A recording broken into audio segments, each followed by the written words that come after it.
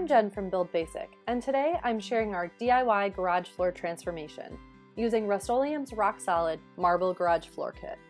Today I'll show you our prep work and the easy application of the kit, and share my secrets and lessons learned.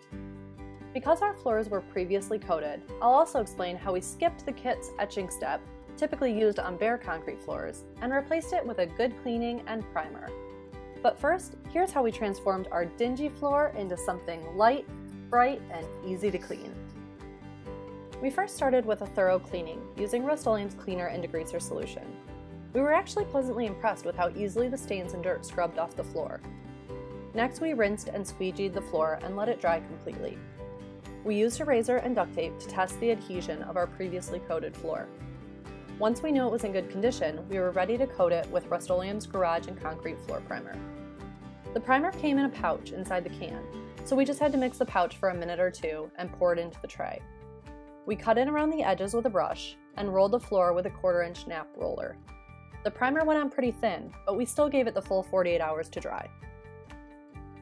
Now we were ready for the garage floor kit. The kit comes with a special roller and paint tray, an etching powder which we didn't use because of the primer, and 2 pouches containing different colors. First, I removed the lint from the roller by wrapping a piece of duct tape around my hand, sticky side out, and wiping the roller. Next, it was time to mix the pouches. I rolled both pouches from part A side toward part B side. This popped and released the divider inside and lets the parts mix together right inside the pouch. This means you don't need a bucket and a mixer, which makes cleanup really easy. Once both pouches were mixed, I cut the corners and poured a little of each color into the tray. This is where it becomes a 2-person job. Because of our temperature, we knew we had about 45 minutes of working time. It's best to have one person cut in and the other person roll. First, I pulled a chip brush through both colors and cut in around the edges, laying a coat and then coming back to crosshatch and mix the colors. Next, we loaded the roller from the paint tray, remembering to always place the roller back in the tray in the same direction so that the colors don't mix. I started rolling and immediately realized my passes were way too long. I quickly started working in shorter passes of about 6 to 12 inches, often flipping the roller and changing direction to create the marbled effect. We worked our way out of the garage with one finishing the rolling while the other mixed the pouches from the next kit. The floors only took about a day to dry, but we waited a few days before we started to move back in. We were beyond happy with the beautiful marbled look. It's finally time for our tips and lessons learned. First, inspect and organize the kit contents ahead of time. Don't use burst or leaking pouches. And if you're working with more than one kit, avoid getting the pouches mixed up, or else you might accidentally open 2 pouches of the same color. Working with 2 people is essential.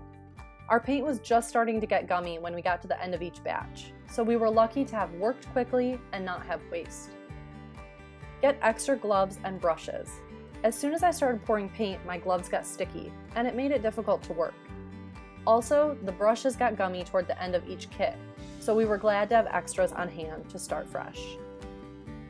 Don't stretch or over-roll the paint. In hindsight, the places where the finish looks the best is when I had just filled the roller and had short, sporadic passes.